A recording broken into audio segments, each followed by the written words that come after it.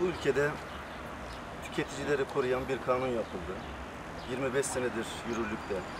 Sürekli yeni sorunlarla, yeni tuzaklara karşı bir takım tüketiciyi koruyucu hamlelerle işlevliğini sürdürüyor. Buna istinaden Tüketici Hakem Heyetleri kuruldu ve belli bir miktara kadar Tüketici Hakem Heyetlerine müracaat yapılıyor. Onun üzerinde de tüketici mahkemelerine gidiyorsunuz. Tüketici Hakem Heyetleri adı üzerinde tüketiciyi korumak, hatta kanun adı da Tüketiciyi Koruma Kanunu. Şimdi tüketiciyi korumak için kurulan bir heyet maalesef buna uygun çalışmıyor. Bütün hakem heyetlerini işin içerisine almıyoruz tabii ki. İstisnalar var.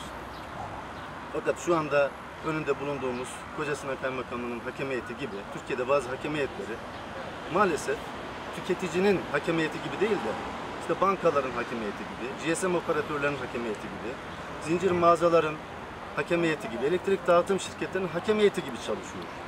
Defalarca kendilerini uyardık. Dedik ki ya siz devletin kurumusunuz.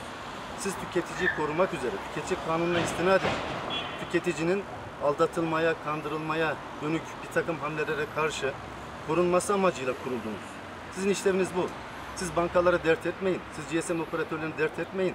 Siz elektrik dağıtım şirketlerini niye düşünüyorsunuz? Onların zaten avukatları var, onların CEO'ları var, onların lobileri var.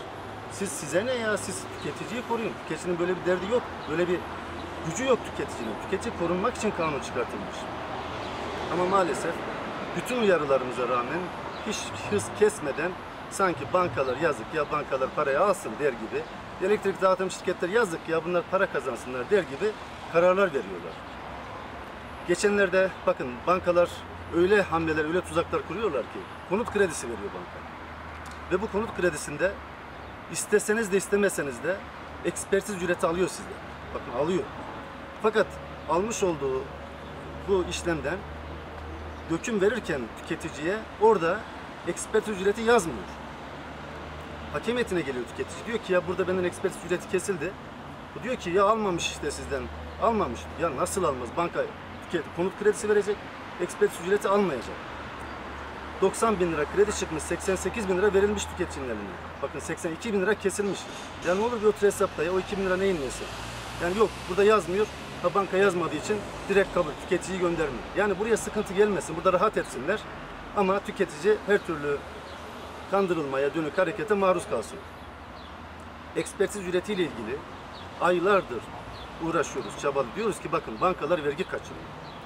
Bankalar tüketicinin almış olduğu ekspertiz ücretini kendi adına fatura ettiriyor banka. Kendi adına parasını ben veriyorum, fatura banka adına kesiliyor.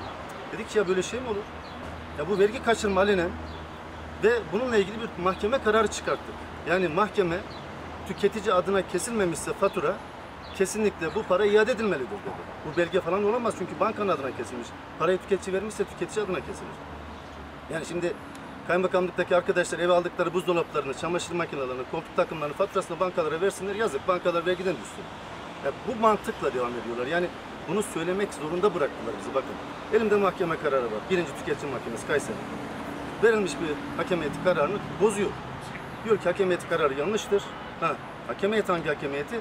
Kocasinan Hakem Heyeti. Yani karar yanlıştır diyor Tüketici Mahkemesi. Tüketiciye iade edilmelidir diyor. Ama maalesef bu uygulama devam ediyor. Yalnız buna Tüketiciler Birliği olarak, tüketici hakları konusunda yıllardır çalışan insanlar olarak asla sessiz kalmayacağız.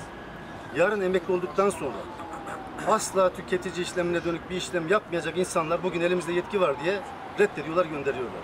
Bakın bu iş gönüllülük işi. Biz burada memur olduğumuz için değil, biz tamamen gönüllü olarak çalışıyoruz. Ama burada sanki tüketici hakkını koruyormuş gibi davrananlar tüketiciyi eziyet ediyorlar. Buna sessiz kalamayız. Bu sadece bir uyarı. Eğer devam edilirse bu işlemimiz, bu eylemimiz, bu tepkimiz daha da artarak devam edecek. Bunun bütün Türkiye tarafından bilinmesini istiyorum. Teşekkür ederim. Kocasinan Kaymakamlığı'nın vermiş olduğu kararı bozan 1. Tüketici Mahkemesi kararı.